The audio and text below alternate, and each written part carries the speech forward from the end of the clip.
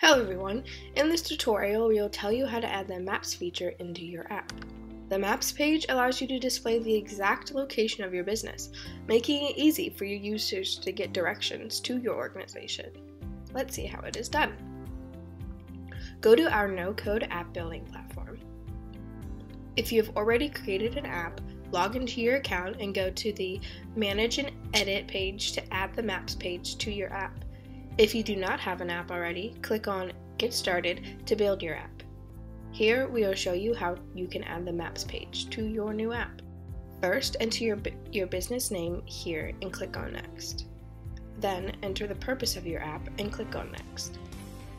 Based on the app purpose you mentioned, the system will add certain pages to your app.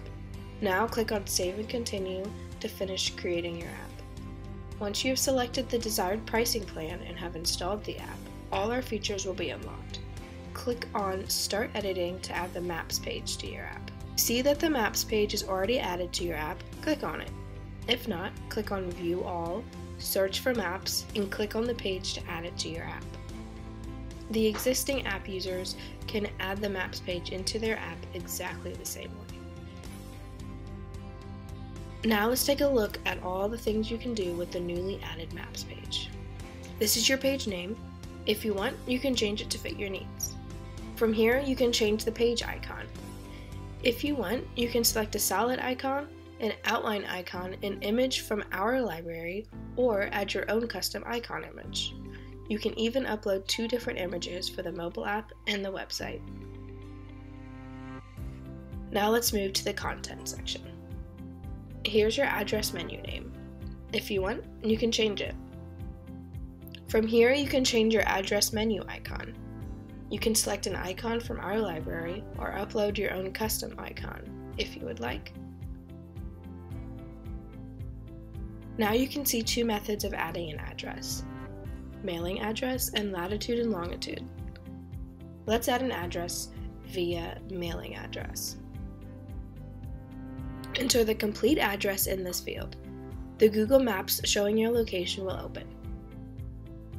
Now let's add an address via latitude and longitude. Enter the latitude and longitude of your organization. As soon as you enter it, Google Maps window will appear.